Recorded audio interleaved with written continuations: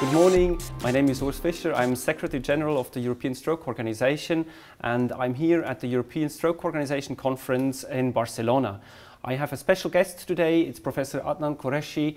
He is a professor at the University of Minnesota. Thanks for coming. So you're going to present the ATTACH-2 trial today at this conference. Could you please give me a short summary of the background of the trial? Well, thank you very much, Professor Fischer, for having me here. So the antihypertensive treatment of acute cerebral hemorrhage 2 trial was done to address a question that has persisted for the last 3 decades.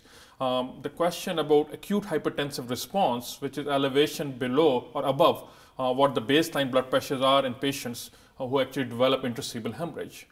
And over the last decade, there has been increasing amount of data suggesting that presence of the elevated blood pressure actually leads to progressive expansion of the hematoma within the brain, and that consequently leads to neurological deterioration and death. And the question has been that if we aggressively lower systemic blood pressure, can we actually prevent hematoma expansion, and which subsequently would result in a lower rate of death and disability. So that was actually the question that we set out to answer in the ATTACH-2 trial. So we are very keen to get the results of the ATTACH-2 trial because we had the INTERACT-2 trial which showed that lowering the blood pressure in these patients seems to be safe, but there was borderline efficacy. So we are very keen to know the results of the ATTACH-2 trial. So could you please tell me the results of ATTACH-2? Definitely. So kind of give you a background from how we progressed from INTERACT-2 to ATTACH-2. There was a borderline effect in INTERACT-2. So the question was that if we take patients who have higher initial blood pressure and more rapidly lower their blood pressure, perhaps we can say a greater therapeutic benefit. So that's what we did in ATTACH-2. And essentially patients who had an initial systolic blood pressure of 180 millimeter or greater were randomized either to intensive blood pressure reduction, which was lowering and maintaining the systolic blood pressure to a value of less than 140 millimeter of mercury, and comparing it to standard systolic blood pressure reduction, which was lowering and maintaining it to a value of less than 180 millimeter of mercury. And the primary endpoint was actually a modified Rankin scale ascertained at 3 months by an investigator who was blinded to the treatment allocation of these patients. And if you look at the results, essentially the trial was supposed to recruit 1,280 patients. After the third interim analysis that was done when 950 patients were recruited and their 3-month data was analyzed, the Data Safety Monitoring Board determined that the threshold for futility had been met and further recruitment was not going to change our understanding or the results of the trial. So in the end, a total of 1,000 patients were recruited, 500 of them randomized to the intensive treatment group, another 500 to the standard treatment group. And if you look at the primary endpoint, which is a modified Rankin scale of 4 to 6, so mainly severe disability or death, the rate was 38.7% in the group that was randomized to the intensive treatment group and 37.7% in the group that was randomized to the standard treatment group. So essentially that was a non-significant result with a relative risk of 1.04. So you have a neutral trial concerning efficacy. What about the safety? Is it safe to lower blood pressure in these patients? So that's a very good question. And there were 3 safety endpoints that were ascertained during the trial. One was serious adverse events that were considered related to the treatment itself within 72 hours of randomization. And if you look at the rate of such events, it's 1.6% in the intensive treatment group and 1.2% in the standard treatment group. So that is actually both a very small number and not a significant difference. If you look at severe hypotension in the first 72 hours, again that rate is very small and not different between the 2 groups.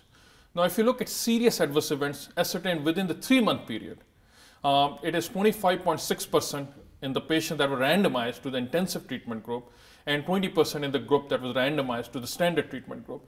So there is a borderline significant that perhaps serious adverse event as ascertained throughout the course of the trial seemed to be higher in the group that was randomized to the intensive treatment group. So what is this evidence of ATTACH-2 trial add now to the results of the INTERACT-2 trial? Because after INTERACT-2 trial we said, well, we can lower the blood pressure we're not sure whether it's effective, but at least it is safe.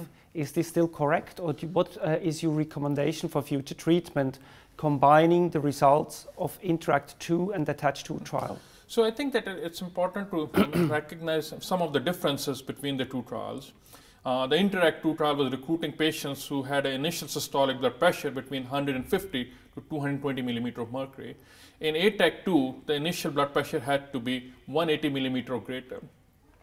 And if you look at the systolic blood pressure profile, the standard treatment group, the systolic blood pressure profile, was lowered to a value that was close to 140 millimeter systolic for the duration of the next 24 hours post-randomization.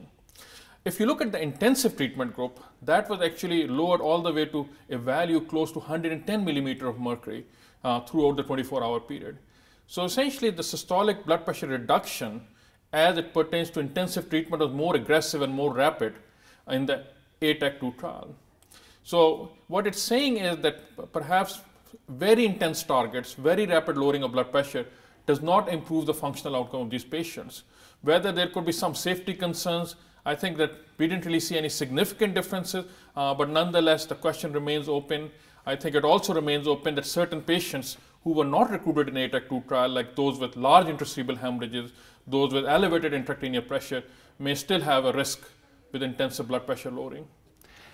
Thank you. This is very helpful. What do you think will be the future? Do we need more trials to address these questions, or how do clinicians have to deal with the question on blood pressure treatment in patients with intracellular hemorrhage for the future? So essentially, what we can say is that perhaps our notion that very aggressive and very rapid blood pressure lowering could actually impact favorably on the outcome of these patients is not correct. But clearly our standards right now of practice are that some blood pressure lowering is considered standard of care. So I think what the future here is that we will continue in what we have been doing, which is blood pressure lowering to some magnitude, but perhaps avoid intensive blood pressure lowering because it doesn't seem to provide additional benefit. So thank you very much. We would be very keen to read the publication. When will it be published? So, and we are anticipating a publication in the next 2 weeks. That's excellent. Congratulations for all the works and efforts you did, and thank you very much for coming here to Barcelona. Thank you very much for having me.